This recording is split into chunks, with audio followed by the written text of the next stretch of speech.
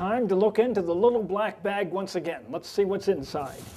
Well, we have some frog skin and a frog. And this pertains to a new study at Brasilia University in Brazil, where they have determined that frog skin extract, known as ranafilm, actually works to heal wounds. It contains powerful antibiotics which fight infection and accelerate healing. And down in Brazil, there's no shortage of frog skin because frogs are widely eaten and the butcher shops have them.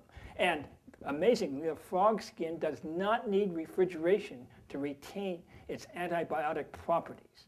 Now, let's see if the skin of a frog really can help. Here's some of that ranafilm. First, I'm going to give my hand a real powerful bite, and let's see what happens. Ooh, oh, I didn't mean to bite that hard. Oh, I'm sorry. I'm sorry, sir. Let's put that ranafilm on right now. Oh, God, I didn't mean that. Oh, it's feeling better. Yes. See, oh. Do you see that? Do you believe that? The hand is already healed. Ranafilm does work. Frog skin heals wounds. Yes. Do you see that?